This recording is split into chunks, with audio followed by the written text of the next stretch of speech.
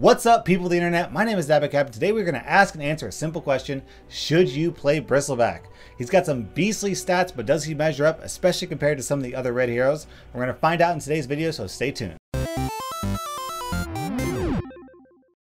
Alright, Bristleback. So first things first, let's talk about this guy's stats. In terms of like raw numbers, this guy has some of the most impressive stats in the game, even among red heroes. I mean, sure, when it comes to just like raw numbers, he's not quite as beefy as Axe, but he could be. Like that's we can get into his passive later. But just in terms of raw numbers, he easily competes with other red heroes like Legion Commander and Keep the Bold. The only thing he's missing as a red hero is armor. I think he's actually the only red hero that we know of right now that doesn't have any armor.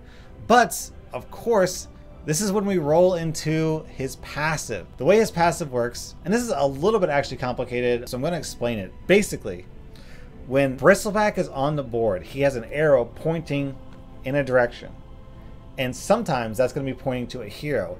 If Bristleback is pointing to a hero and that hero dies for any reason, then Bristleback gains 2 armor. So if Bristleback is looking at the right and their hero to the left dies, he doesn't gain armor. If he's facing the hero and he hits the hero in combat and that hero dies, he gains 2 armor. Or if he's facing the hero and the hero dies to like Thunder God's Wrath or something, Bristleback also gains 2 armor. So even though he doesn't start with any armor, he can very easily gain armor. And let me just say, in certain matchups, it is exceptionally easy to give Bristleback that 2 armor bonus. In fact, there are some games where you don't even have to do anything. You literally just show up and Bristleback's gonna get that 2 armor, because there's gonna be times when Bristleback, like straight out of the gate, you're gonna open up the game, Bristleback comes into the lane and he's up against Rix with 7 health. He's up against Zeus.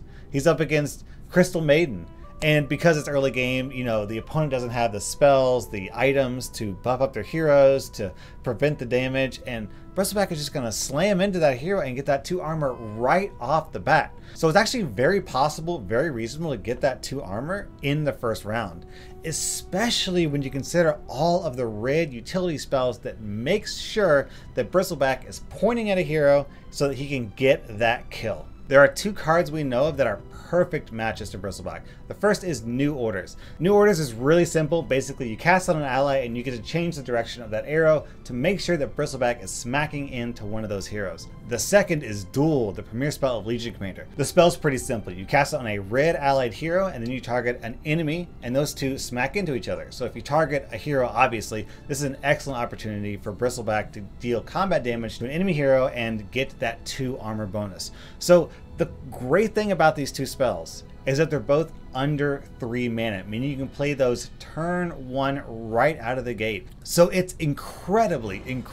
easy to get that 2 armor on turn 1, and then you have this absolute beast of a hero with 8 attack, 2 armor, and however much health he has left over, which is probably going to be still pretty significant because the dude has so much health. Like, this is the cool thing about Bristleback, right?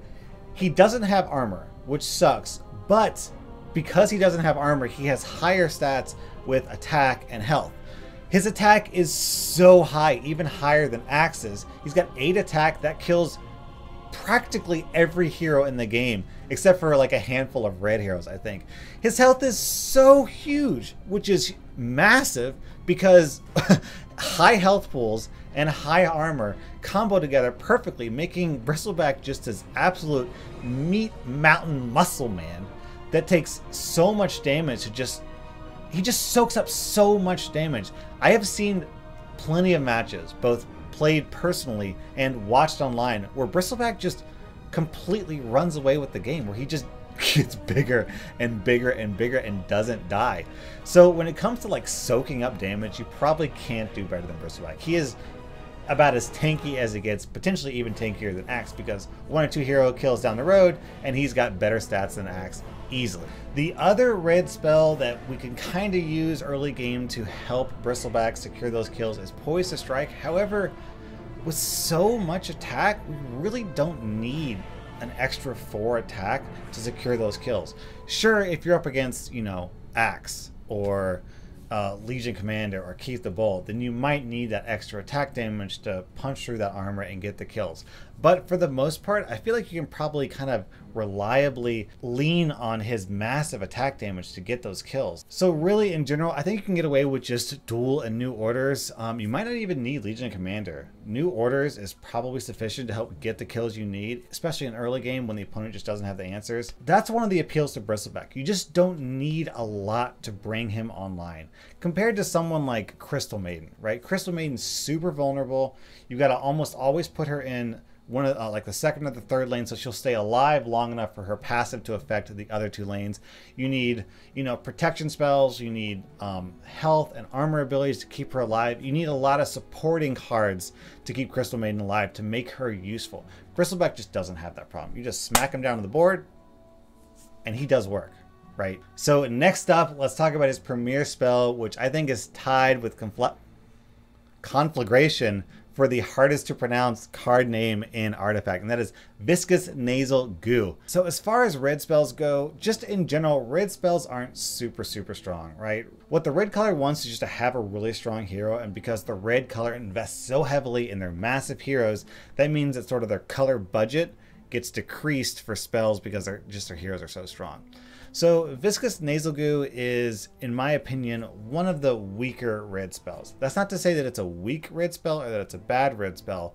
It's just not as strong as other competitors like Duel or Berserker's Call, in my opinion. What Viscous Nasal Goo does is pretty straightforward. It costs 4 mana, you cast it on a target, and they modify, which means permanent, -2 armor. This, in theory, is good for Bristleback because lower armor means he can secure those kills and get more armor and sort of spiral out of control. However, just the issue I have with it is it's a little pricey for what it does. You kind of have to invest a lot in giving someone -2 armor.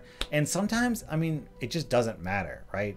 I mean, if it's turn 4 and you're up against a Rix in the lane, and you've got Bristleback against Rix, you just don't need the armor penalty, right? There are so many heroes that Bristleback will just kill right out of the gate that the -2 armor is, you know, it's all right. You definitely want to hit heroes with it, but I'd say it's really only going to be useful more towards the late game when people are really stacked with like armor items and health items, and they become these unkillable like 15 health 3 armor monstrosities. So you need spell cards like Nasal Goo to try and like take down some of their stats and make them a little bit more manageable, because that's kind of the issue with red, right? Red doesn't have kill spells like pachoo, you're dead. Doesn't have direct damage like pick off or no accident. What red wants to do is kill people by smacking into them in combat. So to that end, they have to make sure that they win those combats by having as much attack, armor, health as possible, or in Bristleback's case, making sure that they have as little attack, armor, or health as possible. Viscous Nasal Goo really supports like a heavy red approach where you're really expecting to win combat. So you might be tempted to splash red and use Bristleback as like a tank for a slower deck. So let's say you've got, you know, a bunch of blue heroes and you need someone to sort of tank frontline for you and soak up some damage. You think, okay, Bristleback, he's an awesome tank. I've got blue spells, so I can get hero spells, which will give him more armor. So I should put Bristleback in my really slow blue deck. And sure, that's an option, but in that case, I think you'd probably be a little bit better suited going for someone like Axe or Legion Commander, because the thing about Bristleback is like Viscous Nasal Goo is really sort of promoting that red approach of combat damage. And if you have Bristleback as like one of the only heroes in your deck that really focuses on dealing lots of combat damage, and you have, you know, Zeus and Crystal Maiden and a bunch of other weaklings, then you're not going to get a whole lot of value out of Nasal Goo. Nasal Goo wants to be paired with people like Axe, Legion Commander, Lycan, and other just beefy characters that like to brawl in the front line. And I'm just not sure that a slower deck filled with weaker heroes are going to get a whole lot of mileage out of Nasal Goo. So next up, let's talk about items. With Bristleback, I know it's really tempting to give him, it's like, oh, he's a tank, let's give him defensive items. But to be honest, I feel like a lot of times that can kind of be excessive, especially with armor item. Once he gets his initial 2 armor and maybe even 4 armor, you kind of don't really need any more armor on him. I mean, sure, more armor is always better, but if you get like a leather armor or stone hull plate, you're probably better off putting that on a different hero instead, because how much armor can one hero possibly need? Instead, I think you're probably a little bit better suited focusing on health, so you can soak up more damage with all that armor, or attack damage, because if you give him one of those massive swords or give him cleave damage, he can more easily whittle down heroes or one-shot heroes and get the defensive buffs from his passive. So in a way, you can kind of think of offensive items like broadsword or poaching knife as being defensive items for Bristleback, right? You give him plus attack, he kills someone, and then he gets plus shield, so you don't have to spend your defensive items on Bristleback. I would probably encourage you to focus a little bit more on offensive items for Bristleback, more so than average heroes, with the exception of health items. Health items are incredibly powerful in Bristleback, especially since you need Bristleback to survive combat in order for him to benefit from his passive. So if Bristleback smacks into another hero and they both die, that passive doesn't trigger. So for that reason, giving him some health items like fur-lined cloak, for example, would be really, really exceptional. The other thing I would really encourage with Bristleback is to try and find movement items. There is such a thing as too tanky an artifact. Sometimes you will play heroes like Axe or Bristleback in a lane, and they're so freaking unkillable that you can't pull them out of the lane even when you want to, because they just don't die. So I would really consider things like face boots for Bristleback to move him around where you want to move him, or blink daggers so we can switch lanes. Scroll of Town Portal would be really phenomenal, because trust me, once you give him a really strong weapon and some like massive health item like a fur-lined cloak, and his passive gets buffed up a couple times, no one in their right mind is going to want to send someone to deal with your 12, 4, 15 Bristleback. I mean, that's just insane, and it's totally doable because he just gets so big so fast.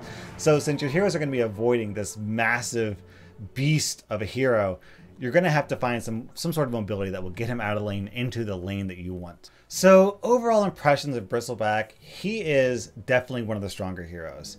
He has incredible stats. He has strong, really strong early game. He has decent late game. His premier spell is good, not great. Definitely a little bit more useful in brawly decks like red and green decks, as opposed to really slow decks that, you know, have really heavy hitting spells that hit massively, because you're starting to get a whole lot of mileage out of that minus armor. With the exception, of course, of spells that hit repeatedly over time.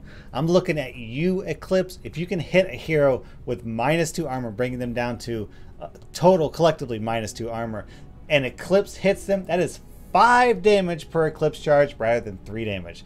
So if you can have a spell that repeats, then ooh, oh my god, the pairing is perfect. But in general, I'd say his overall kit is flexible enough that you could fit him into a lot of decks. If you need high damage, he fits. If you need a tank who soaks a lot of damage, he also fits. If you need debuff, he fits. So he does enough things well that you can fit him in just about any deck that has red in it. So overall, I think I would rank him as one of the higher tier heroes. Probably not top tier, like best of the best, but he's definitely up there. So should you play Bristleback? Yes, absolutely. He's a strong hero. He performed excellently when I played with him at PAX. I hate coming up against him because he's so incredibly hard to kill. And worst of all, for a tank, for someone so tanky, he shouldn't hit that hard, but he does. So just, you're going to have to sacrifice many blue and black heroes to the bloody altar that is Bristleback. Trust me on this. So let me know what you think down in the comments. This video is a little bit shorter. I'm trying to cut it down. I've heard a lot of people say that I need to make my videos shorter and ramble on a little bit less. So let me know what you think about this video. I'm really curious to hear your thoughts. Thanks for watching. Dabacab out.